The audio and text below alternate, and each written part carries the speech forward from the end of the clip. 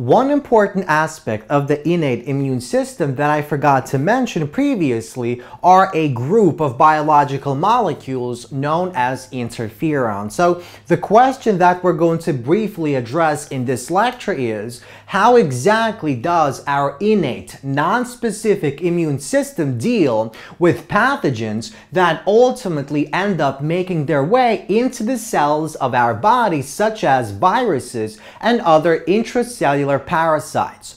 So let's take a look at the following diagram. Let's suppose some type of virus infects our cell, and this is the infected cell shown in red. So the virus injects some type of RNA or DNA into that cell, infecting that cell. Now, how exactly does our innate, non-specific immune system deal with these types of viral and parasitic infections?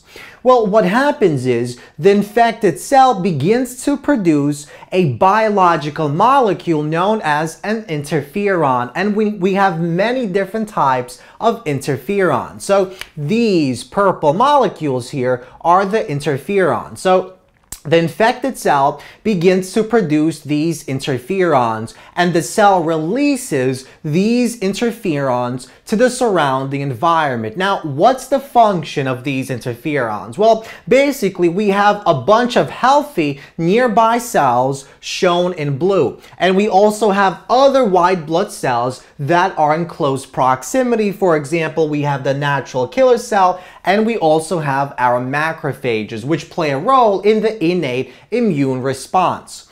So what these interferons do is they ultimately bind onto the membrane of these healthy blue cells, and they prepare those cells for that viral infection. For example, they ensure that these blue cells, healthy cells, begin to produce special types of proteins that essentially are antiviral proteins. They block viral replication from actually taking place. So when this infected cell actually lyses, it breaks open and releases the newly formed viruses, and these viruses eventually make their way to these healthy cells. These nearby healthy cells have already mounted a defense and are ready for that viral attack. Now, on top of that, these interferons can also actually bind to these other specialized leukocytes, these other specialized white blood cells. So we have macrophages and we have natural killer cells. So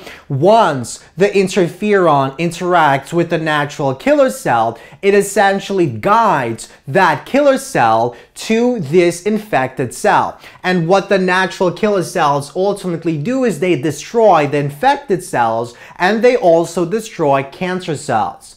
Now, these interferons can also find these macrophages, and they can guide the macrophages to the infected cell, and these macrophages can ultimately engulf and degrade those infected cells. Now, on top of that, one other important aspect of these interferons is if the infection is too far along and the cell cannot be saved, then what the interferon can actually do is it can stimulate the cell death of that infected cell. For example, by breaking the lysosomes and releasing the hydrocytic environment into the cytoplasm of that infected cell, and that will ultimately kill off our cells. So this is the method by which the innate, the non-specific immune system of our body deals with viruses and other intracellular parasites that actually infect our cells. They use